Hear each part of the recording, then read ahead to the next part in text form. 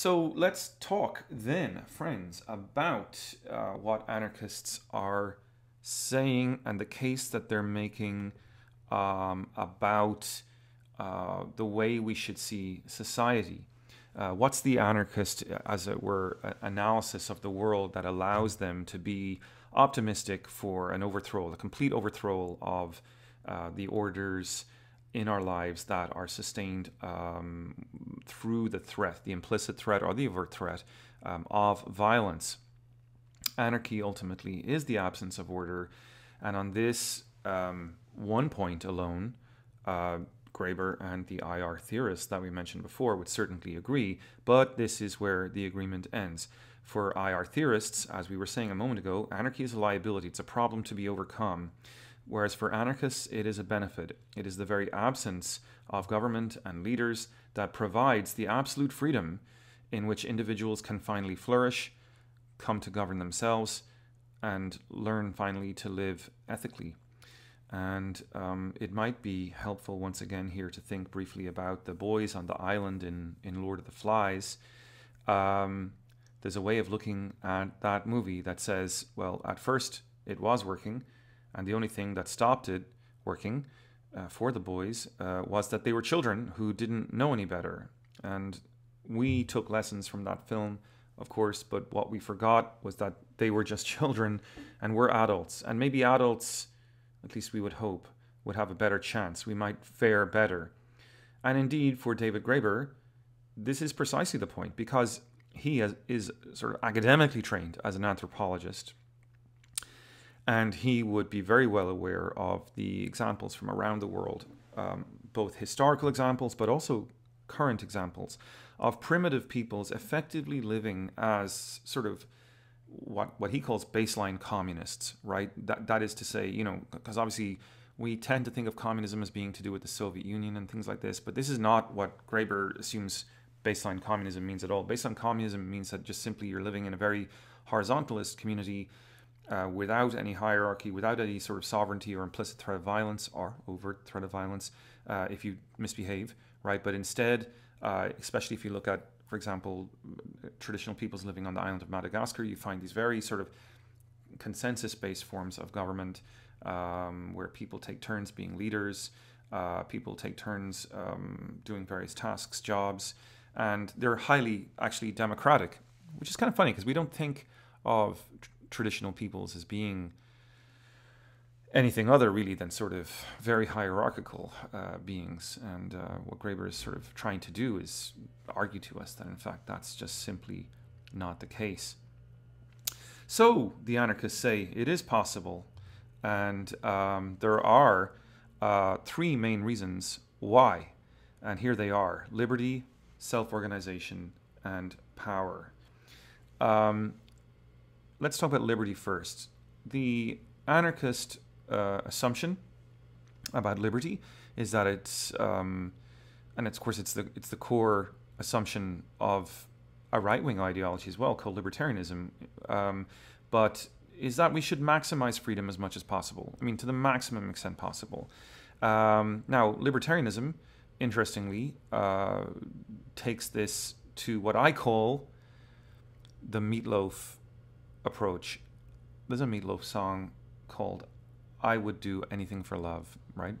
And of course the song, in the lyrics, he says, I would do anything for love, but I won't do that. So you should, or could, if you want, think of libertarianism as a type of anarchism.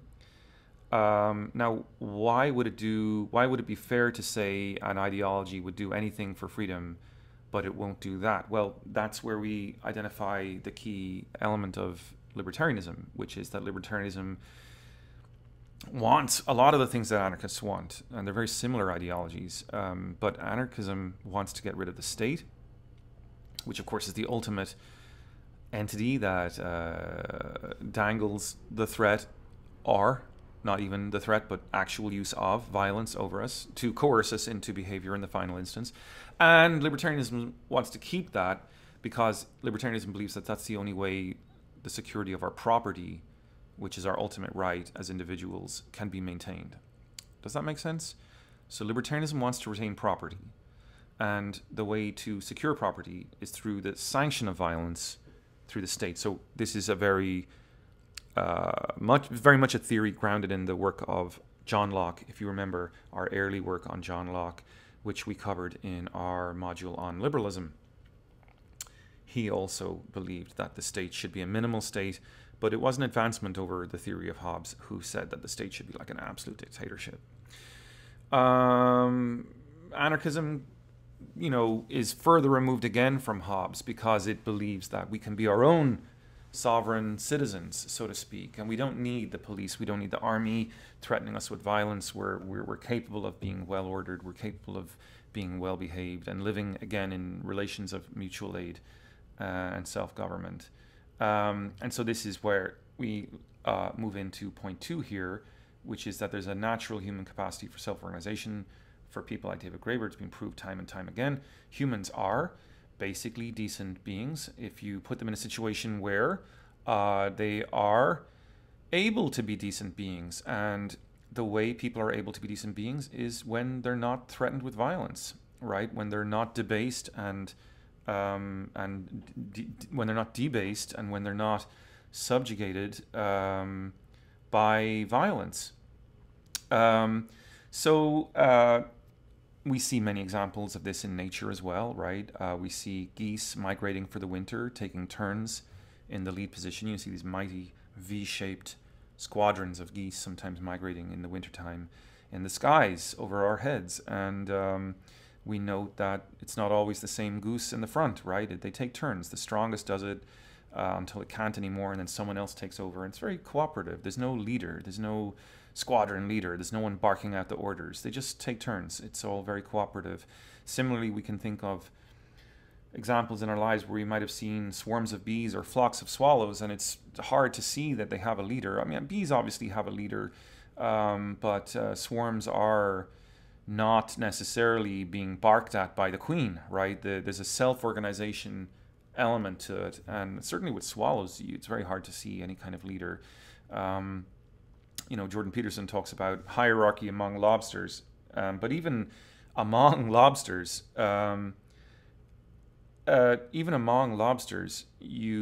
which would be Jordan Peterson's point, and if you don't know who Jordan Peterson is, by the way, just forget I mentioned him, but even then you have these potentials, and the lead lobster or the boss lobster, the lobster that somehow occupies the point of hierarchy, are the queen bee. It would be very hard to say that that person had authority in any sense that we recognize. Like, it's not that they have some kind of charisma or anything like that. So they're not authorities in the sense that we use the word. When human beings use the word authority, it usually means like a sort of a moral or ethical person, our core, our center to administer the rest of us. So that's very, very important, I think, to recognize. And then finally, the thing that makes anarchists optimistic is the fact that life within the state ultimately corrupts power, because there's a struggle to achieve the power of the state, to retain the power of the state, and of course, even if we're the most left-wing revolutionary in the world or something like this, if our revolution is to seize the power of the state, then of course the state can eat us up, right? Like, it can make us the thing that we hate.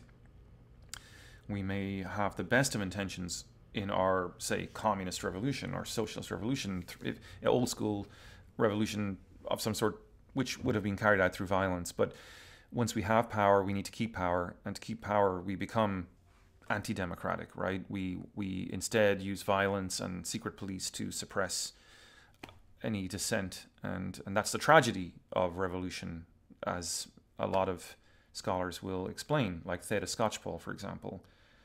So we have this potential then for an optimistic life without power. Traditional libertarians, just to reiterate the point, will direct their protest to the sovereign state. They'll say, like, you've got to protect our property, whatever have you. And they will ask for increased security of property. They'll ask for freer markets. Anarchists, on the other hand, don't appeal to the state at all. They prefer to disregard the state completely, and indeed sort of will take their so-called direct action even against the state where needs be, because they believe it's a fundamental source of the corruption of our human nature.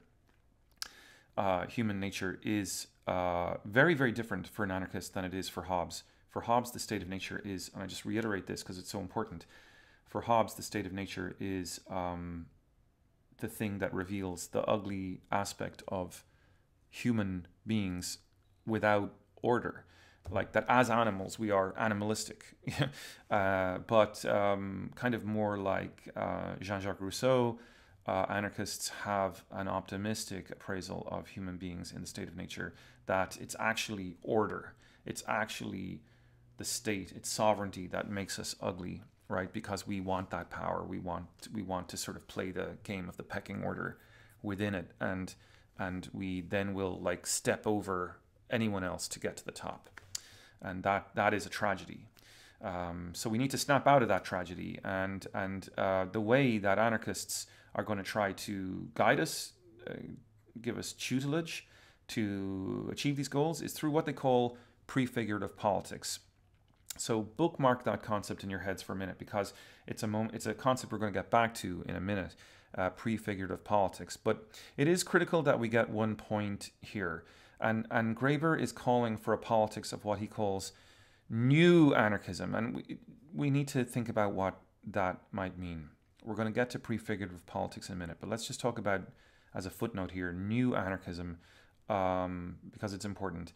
So what is new anarchism? It's an idea that basically we're going to try to be experimental. We're going to try to further apply the principles of traditional anarchism. And so it's in recognition. New anarchism is in recognition that, again, you and I in our ordinary lives are already probably somewhat anarchistic. Again, because we tell children to share their toys, because we help our neighbors.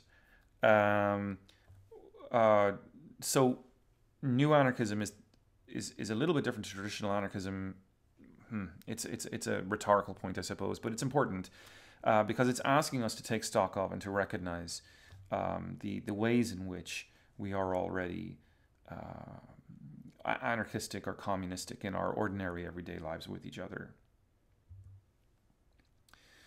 So for Graeber then, how do we take these ideas to their conclusion? How do we further apply the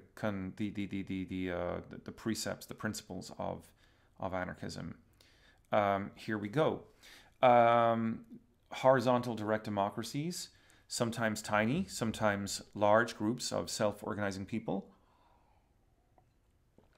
like that flock of swallows, like those migrating geese, like the swarm of bees, have wisdom. We can call it the wisdom of crowds. You hear that term sometimes, because even in capitalism today, a lot of people talk about the wisdom of crowds. So sometimes tiny groups, large groups, whatever have you, do historically engage in all kinds of leaderless behavior. You think about your own neighborhood, for example. Maybe you have seen your neighbors or people in your community have organized a cleanup of the street. I know growing up in Ireland, this happened from time to time. All the neighbors would come out and everyone would just like pick up trash, just to kind of make the neighborhood look pretty. Was there a leader? Was there a contract? Did everyone do it? No. But there was a general commitment to it and people did it. And on the same strength of that idea of being able to do things without leadership,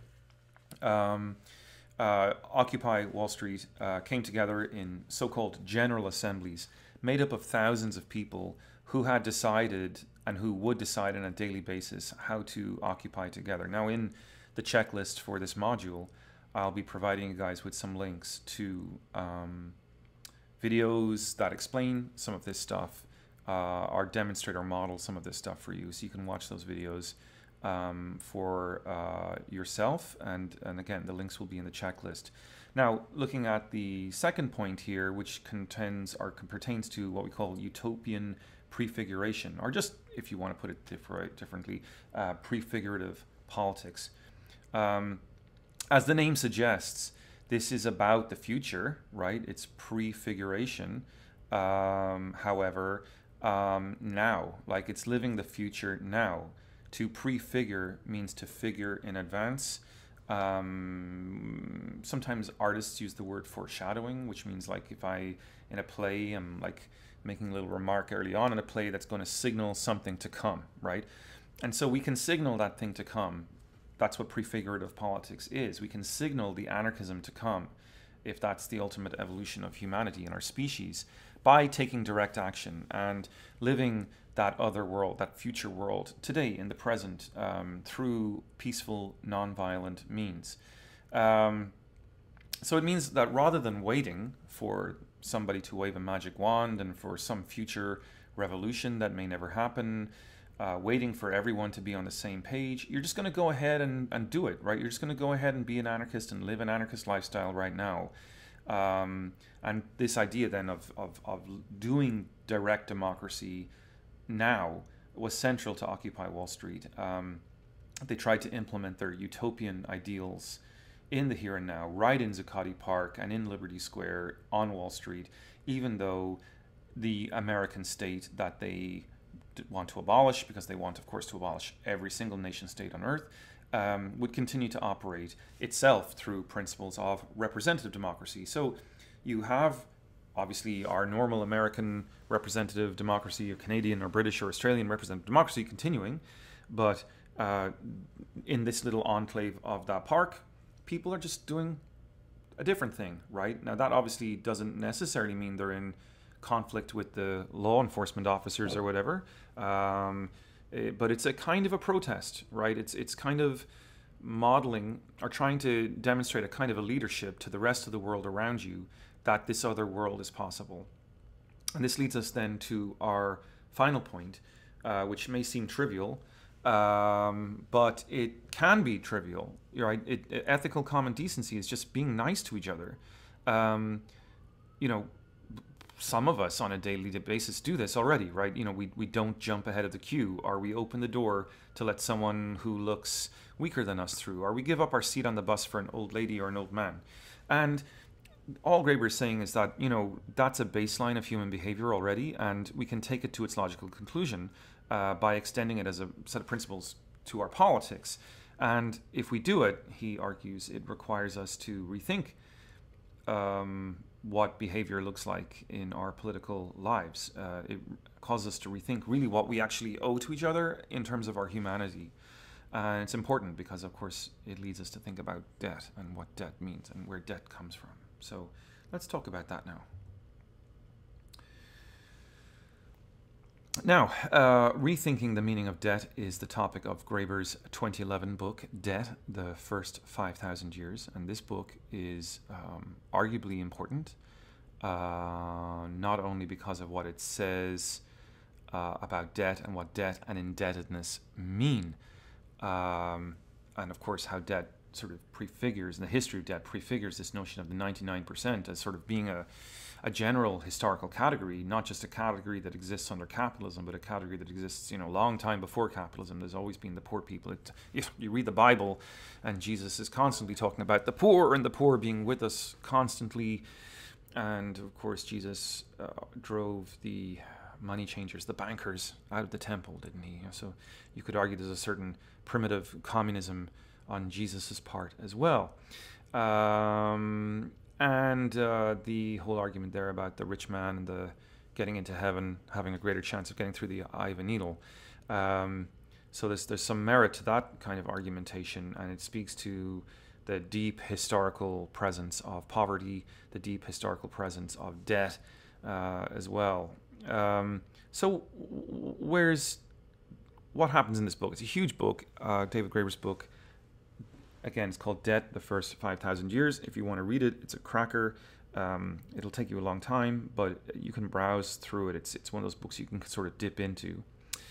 But his argument in the book basically goes as follows. You know, you borrow, say you borrow $1,000 from a bank to buy a used car. And adding up the loan and the interest on the loan over the term of the loan, you can calculate exactly what your debt is. And this is very simple and straightforward in some ways. And it's very beneficial to both the borrower and the lender that this can be achieved. Now, Graeber doesn't deny that debt can be useful to both the borrower and the lender. I mean, debt is a way of people with money to get money to people without money on terms that are advantageous to both, right? The person without the money needs it now and can do something maybe productive with it. The person who has the money is just sitting there, right? So they want to invest it and get something as a return. Now, what Graeber wants to sort of think about is whether the debt is really as beneficial to the borrower as we think. And his argument goes something like this: debt is a debt because it is quantifiable, right? And this makes it, and he says, this is a quote, simple, cold, and impersonable. I said that wrong, excuse me. Simple, cold, and impersonal. The loan officer at the bank is only interested in your ability to pay off your loan. He's not really interested in who you are, what your story is, why you need the loan. So, for example, you might need the car that you're buying, that you're borrowing the money for to get to classes and maybe to get to a job on the side.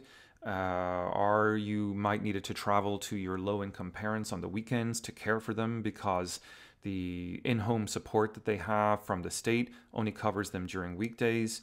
And the loan officer in the bank, he doesn't really want to know any of that story, right? So he has no real idea of like how important that debt is to you. Like some people need debt for some things, other people need debt for other things, and some people debt is trivial, some people debt is like vitally urgent, right? And so that personal aspect is not really considered in the way the market functions to think about debt.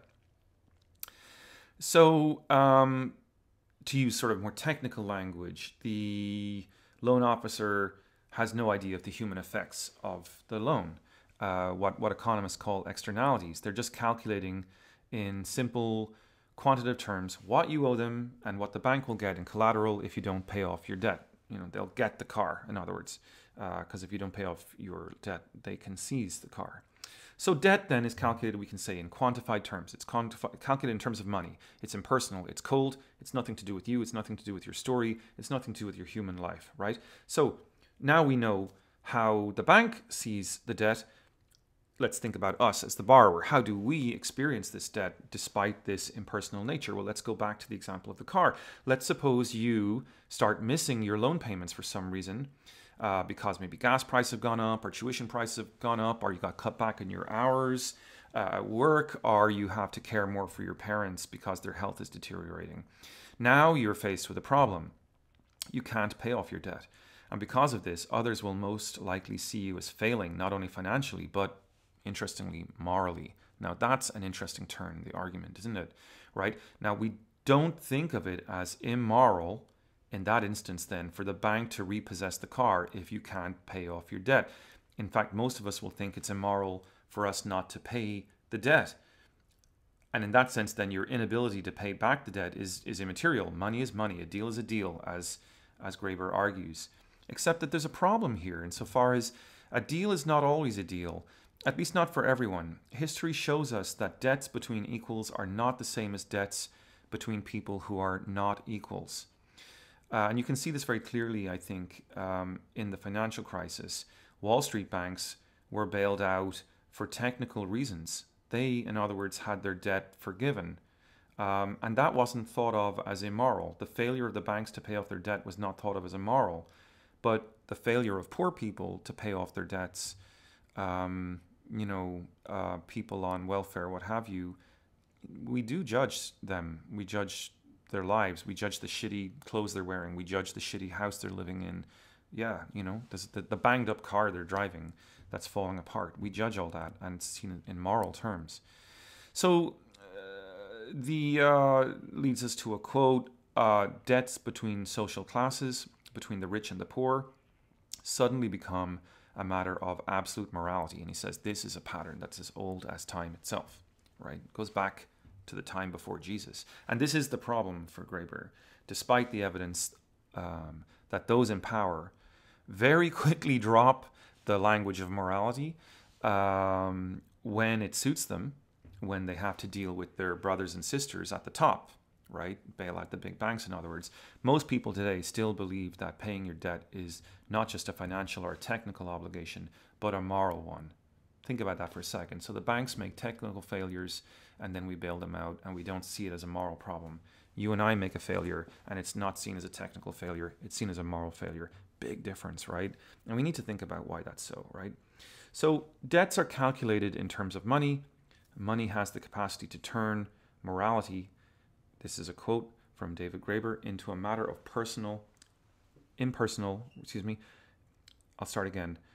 money has the capacity to turn morality into a matter of impersonal arithmetic, and by doing so to justify that which would otherwise seem outrageous and obscene. To take a matter of morality and turn it into an impersonal arithmetic, just to re-emphasize this, and in so doing justify that which would otherwise seem outrageous and obscene, i.e. to repossess someone's house, to repossess someone's car and stop them visiting their invalid parents on the weekends, etc. So money is the issue here. If it can be expressed in money or in money terms, then considerations of morality become quite relativistic. It's, at the end of the day, those in power who get to say who owes what and who doesn't owe what, who is guilty of a moral failing and who is not guilty of a moral failing. Now, if you look at the relationship again, that pint of milk that you borrowed from your neighbor last night, or the little bit of sugar, or the flour that you borrowed, the eggs, whatever have you, because you didn't want to go to the store, or you didn't have time to go to the store, those are debts between friends. Debts between friends are never really worked out in pure calculative form, are they? Right? And there's reasons why. First of all, because friends are those with whom we share the information that banks are not necessarily interested in, right? We, whether it's our neighbor borrowing from us or us borrowing from our immediate neighbor, those neighbors know our story and they're invested in us as human beings, and they know we might be having a hard time, or I know they might be having a hard time. So I know the human story. And I actually know much more about whether they're successful or not. I know much more about what they're up against. I know much more about the context that they're working in. And there can be some empathy in that, right? So that's one reason why the debt between a friend is different.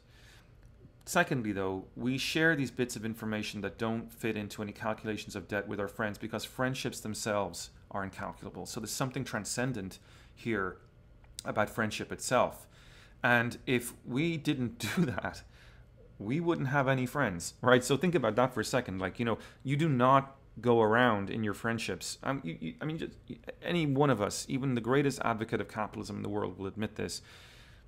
You definitely don't treat your friends as debtors the way a bank treats a debtor as a debtor. Yeah.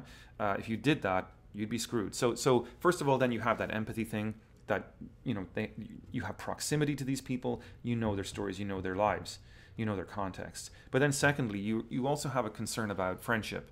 And if you ran your friendships like a bank runs a bank, you'd be done, right? So this is what we're talking about here. It's an ethical common decency between friends. And in many ways, we extend this also to complete strangers. This goes back to the waiting in line for the bus, for example, not jumping the queue. And this is what Graeber calls baseline communism.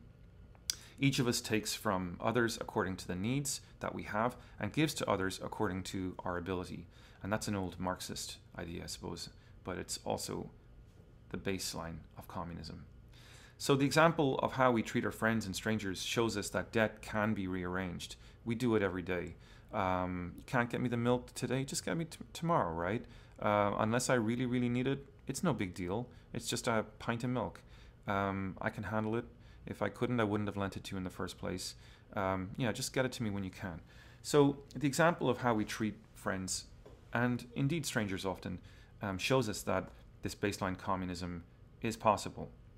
Okay, so now we've talked about the math. We've talked about how the bankers see it. in an impersonal way. We've talked about how it gets very personal when it's us dealing with our neighbors and often with strangers.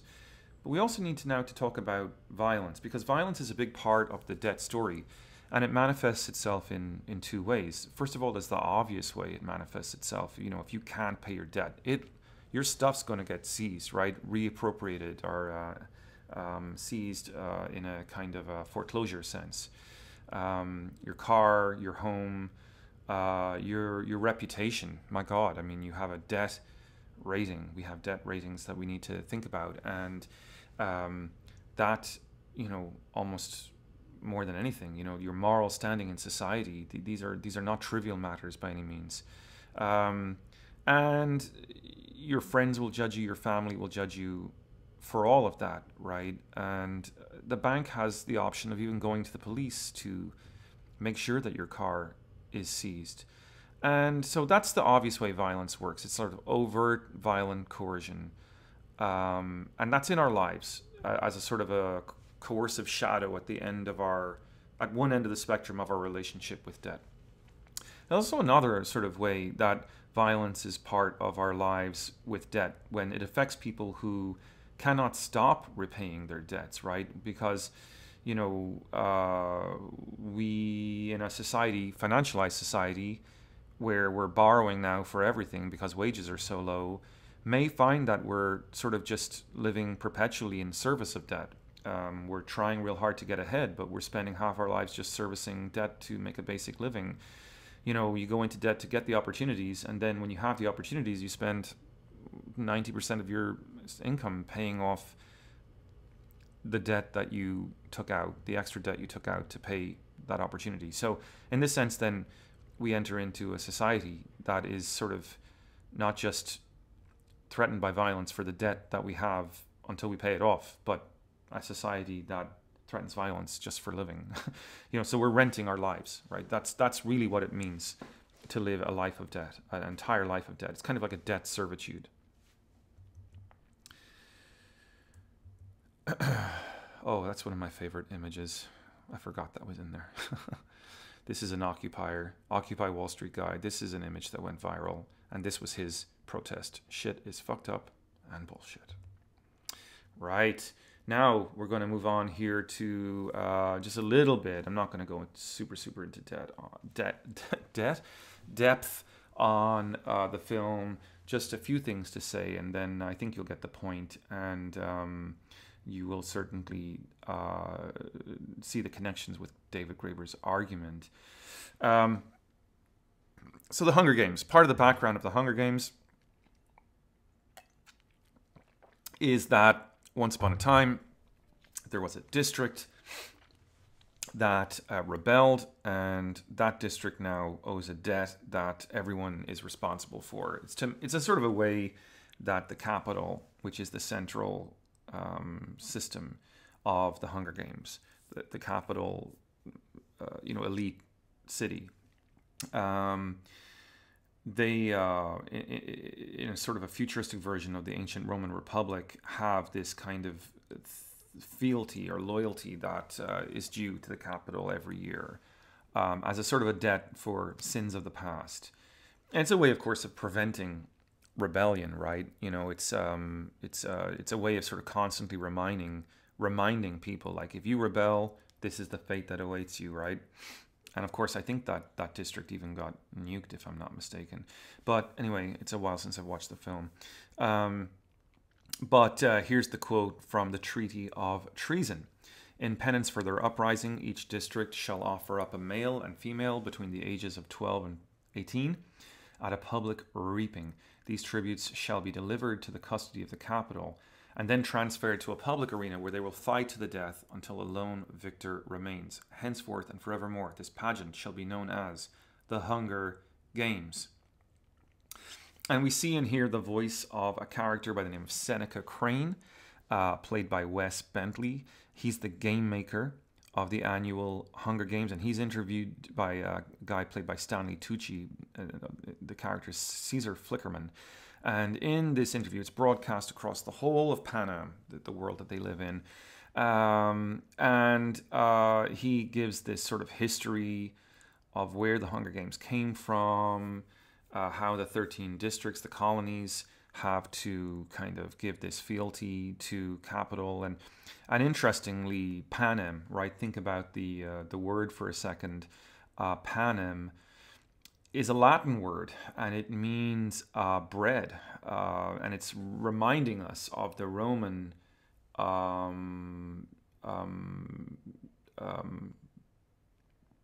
fights that they arranged in the big gaming arenas that they had, where tributes would fight to the death. And this was the Roman emperor's way of entertaining the people. And the motto was to give them bread and circuses, panem meaning bread. So there's a strong linkage then between the movie and the sort of inspirational. It's more than a hint, you know, that there's a linkage between what's going on in the Hunger Games and what was going on in the ancient Roman circuses. Now, at the beginning of the film, we meet Katniss, and she laughs at her friend Gale when he says, well, and this is making us think a little bit of the Truman Show, right? It's almost a direct reference to the Truman Show when you think about it. But Katniss laughs at Gale because Gale has said, you know, what if we just stopped watching the Hunger Games? And she thinks that this is the most delusional idea on earth. And why? Well, because even though she herself is defiant of the capital's authority, because of course she crosses the district border, she understands that what's normal in the Hunger Games is for the capital of Panem to rule absolutely, in an unquestioned way, over all its residents, the residents of the various districts.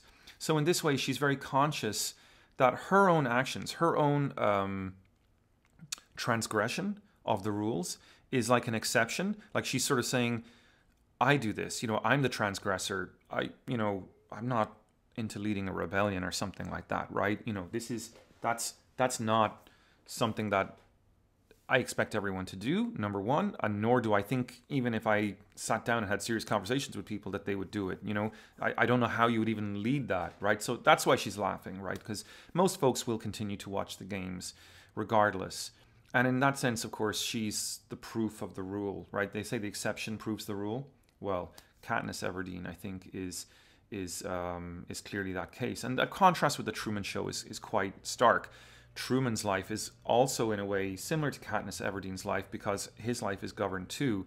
But Katniss and her people aren't just ruled. There's a difference between the Truman Show and the Hunger Games, and that is an economic issue because, of course, these games are structured in a way that Truman's life is not. The Hunger Games have this creditor-debtor relationship. So the annual pageant, then, the Hunger Games, sort of hangs over this film as distinguishing it from Truman Show. The capital and the district relations are creditor-debtor relations. Every year there's the reaping, and the districts have to pay this moral obligation somehow, right? They have to pay their debt to their failed, in memory of their failed rebellion, to the capital with the lives of their children. What would be deviant in this instance then is for this relationship itself to be opposed, to be reinterpreted, to be deposed or revolted against. And even Katniss, in her transgression, she's only really transgressing as an individual. You might even say it's a consumeristic type of behavior, right? She's kind of just choosing to identify herself a little bit differently. It's kind of a fuck you thing, if you'll excuse my language, right? So this leads us then to think about some other things, including the role of Donald Sutherland's character, President Snow. Snow is under no illusion about the nature of this relationship. He makes it very, very clear. He reminds his audience of previous times when districts have tried to question the authority of the capital. And he's not hiding this from anyone, right? He's saying freedom has a cost, right? Your prosperity, your lives have a cost.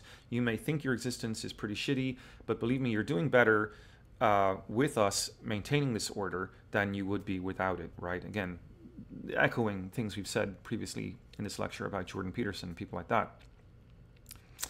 And that the cost of freedom is, of course, the Hunger Games. Now, be grateful that this cost exists, right? Everyone benefits at the end of the day, even maybe the victims of the Hunger Games, arguably, right? So why has Panem articulated this relationship in terms of a debt? After all, the revolt of the districts that revolted was in the past. So surely this isn't a debt. Surely this is a punishment. Well, the reason why you would say it's not a punishment is because to articulate it in terms of punishment would be to say that it's personal, right? You attacked me, therefore I'm now looking for my pound of flesh. If you remember from your Shakespeare, Shylock the merchant wants his pound of flesh, right? That's an eye for an eye. That's a you owe me money, so now I'm going to take a piece of your body kind of idea. And that's personal, right? That's a very kind of overtly moral way of looking at it. You know, I'm saying like literal pain is the token of exchange here, right? You owe me money, you can't pay it, I'm going to break your kneecaps. And others, I'm going to make you suffer some pain. And there's a relationship being established between an amount of pain and an amount of money or material goods and services that you owe me, right? We're saying there's an equivalency there. So that won't do for Panem, because that looks bloodthirsty. That looks kind of mean, and it looks kind of barbaric, frankly.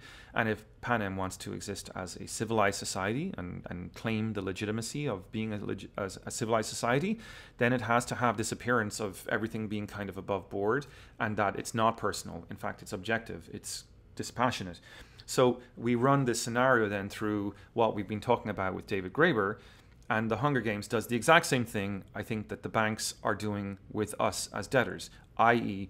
turning morality into a matter of, let's use the word we used before, impersonal arithmetic, turning it into a cold, impersonal thing, and in doing so, justifies things, as we said on the previous slides, that would otherwise seem outrageous and obscene, right? And so, to be clear, this shit is really outrageous and obscene, right? You know, the Hunger Games justifies the conversion of the district's children into a form of currency, cash currency, accepted by the capital, and then forces them to fight to the death live on television in order to safeguard the future peace and prosperity of Panem. And if you object to it at all, then there's the policemen, the white policemen that come for you in their white suits. They will meter out state violence on you. They will take care of you. They will sort you out. They will coerce you. And let's be honest, none of this would be possible without the economic enforcement that the state can only wield. So this is then, in a way, a good metaphor for our own world post-2008, right? We've also been engaged in a kind of a Hunger Games. And the same maneuver that Panem uses to persuade us that this is just is the same maneuver used by our banks to justify that our debt is a moral debt. Meanwhile, of course, they let their friends off the hook, right? But that don't mention that, right? That we're not supposed to. That's just a technical necessity. It's not a moral issue at all. So both Panem, the world of Panem, and our world are quite different to the idealized world of anarchism, where we would all treat each other as neighbors and friends with, to borrow again from David Graeber, ethical common decency.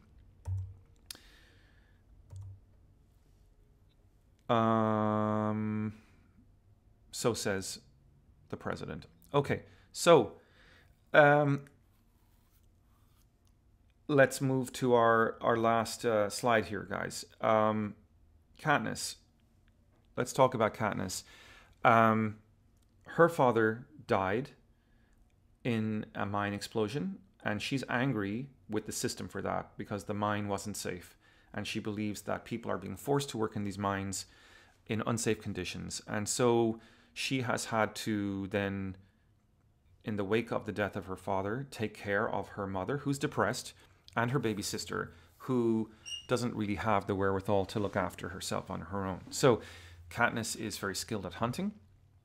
And of course, her father taught her how to hunt. So there's some justice there, I suppose that she can use that skill to continue to provide for the family. And we see that in her transgressive ways that Katniss Everdeen appears to be a little bit like an anarchist. And there's two ways, I suppose, in which we can say that's true. First of all, in the words of David Graeber, because she's acting as if she's already free, because she defies the Capitol's laws and rebels against those laws. So she is definitely engaged in what you might call prefigurative politics, right? Let's use that word we used earlier on. And also she uses anarchist principles of self-organizing, mutual aid, through her relationship with Gale. They go hunting as a duo, as a team. They're leaderless, of course. They work for the benefit of themselves and their families. So in their own little way, they have a horizontal organization between them. But it's not clear that when Katniss goes out to hunt and engages in these actions and follows these motivations, that she's engaging in these, what you might call anarchist practices for anarchist reasons. And let's think about what that might mean. Remember, David Graeber is asking us to become new anarchists, right? To extend that primitive anarchistic or communistic impulse that we all have anyway, and turn our everyday, ordinary, quotidian communism into some kind of political program to get rid of the nation state. And Katniss is explicitly not into that. She is not a revolutionary. She's not chasing some grand ideal about liberty or totalitarianism, right? Is it to save her sister from being picked? Yeah, right. She wants to protect her sister. She sees her sister as innocent. And so she feels kind of different obligations here, you know, one to her sister and then the other to the Capitol's demand, which of course she's willing to honor. She's going to put her own body on the line to honor the Capitol's demand and thereby spare the life of her sister and the trauma for her sister. Excuse me. So how does Katniss understand debt? She understands debt in the way that Graeber describes debt, certainly, as an obligation that is impersonal and, in that sense, a corruption, right? Because you can't really express debt as math and use violence to back it up, right? In fact, what you're doing there is really punishment.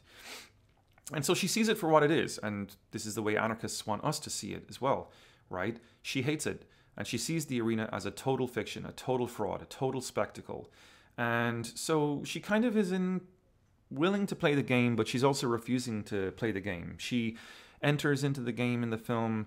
Certainly she's in it, and but she won't do what everyone else does, which is seek sponsors. Why? Because then she would owe things to them. And in her fierce independence, she's kind of just like, I'm not getting into any more debt here. I don't want these quasi-moral, violent relationships hanging over me. Enough of that already, right? She's done with that, right? So, you know, there's examples of pita and bread. You know, she doesn't understand friendship the way David Graeber does. She believes that, you know, she owes pita for the bread. And in this sense, then, she doesn't see this is something that has to be paid back. The bread, of course, wasn't something Peta was giving to her as a social obligation. It was, from his point of view, he was a neighbor, he was a friend, he was giving the bread because it was the right thing to do. But she can't. She's so lost now in the debt mindset that she can't even distinguish between what a neighbor does for a neighbor anymore. And that's a very different relationship than the debt relationship she has with the Capitol. So if I've explained that well, then you understand that Katniss is actually really sort of psychologically in trouble here as well as everything else. And in this sense then, if we start thinking about the trilogy of the Hunger Games, really it's a story about how Katniss comes to grips with the fact that social obligations and calculable debts, i.e. the relations between neighbors and the relations between you and the violent state, are not the same thing. Some things you have to do because they're right, because they are what David Graeber and the anarchists would call basic decency. So that's one way to certainly look at the story. But then we have a kind of a mystery. final mystery to resolve about this movie, and that is the suicide pact at the end. Now remember, the Capitol does change the rules of the game. Changed the rule once to allow them to win as a couple, and that's unusual for the Hunger Games. But then, in a double unusual move, the Capitol changed the rule again to require them to kill each other at the end.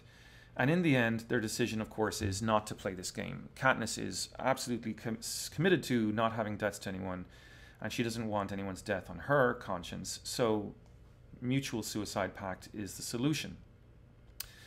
And in the end, their decision to kill themselves is obviously very much an act of prefigurative politics, right? Because they are acting as if they were free of debt in this powerful, very symbolic way. They're going to give their lives on their own volition in order to be free in that final minute. It's the final act of freedom. She's refusing the impersonal logic of the rational debt by saying, no, this is wrong, and I am willing to die. I'm willing to do the right thing right here and now. I'm not going to listen to the voice in my head that says what's right. This matters to me. It matters a lot. It's personal, right? And this is how she becomes, ultimately, through this act of prefigurative politics, this massive, massive symbol for the districts, a symbol of defiance against the morality of the debtor-creditor relationship that have structured the relations of all the states of Panem, all the districts of Panem since the end of the rebellion. But, and this is, I think, where Cynthia Weber makes a great point, let's revisit her motivations one more time, because now, to be sure, I think we can say it goes without saying that she is clearly someone who exposes the fraud of debt, and she is clearly someone interested in prefigurative politics. She's someone interested in transgression against the state, and she's anti-authoritarian, you might say. So she's definitely some sort of anarchist. She's in that anarchist spectrum, you might say. But remember earlier in the lecture that we said anarchism had a close brother, cousin, intellectually, called libertarianism. And communitarian anarchists are those who strive for the common good. They protest against the impersonal logic of the state and try to expose how it affects them collectively. Individualist anarchists, or libertarians if you will, direct their protest to the state because they think the state can secure their personal self-interest. So let's try to think about Katniss in relationship to this spectrum. Cynthia Weber argues, and I think this is interesting, just because a person battles for their private liberties in public does not mean they are battling for the public or are constituting a new public like the 99%. And for me, this is very reminiscent of the neo-Marxist argument that we encountered when we looked at Hart and Negri and the multitude. And it might be useful to think of them here because they recognize that in order to achieve democracy, we have to have a struggle in common. There has to be something that we're all in it together for. And that is, we have to identify not just with the 99%, but with everyone, the so-called multitude. This is, I think, another way of saying what Weber is trying to say.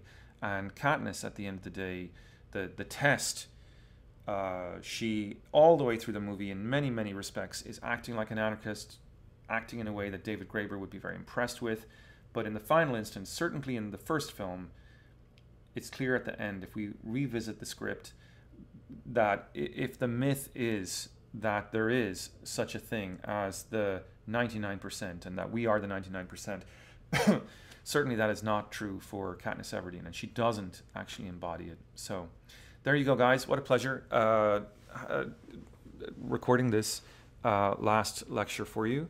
Again, this has been a real treat for me this semester. I've learned a lot from working with you guys.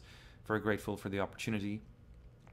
Moving forward, this is the last lecture of the semester, and I hope you've enjoyed it.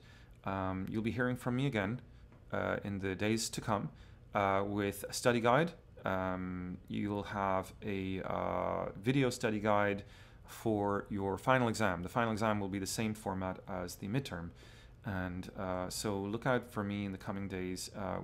I'll be releasing the assignment, and I'll be releasing the accompanying video to go with that. So stand by, keep your eyes peeled on your email, keep your eyes peeled on Blackboard. The announcement for that will be coming very soon. And that's all I can say for now. You've been great. Thank you very much. And any questions at all, feel welcome to email me or reach out. We can meet in person. We can meet via Skype if you have any issues at all or you need any help with research. Okay, thanks guys. Take care.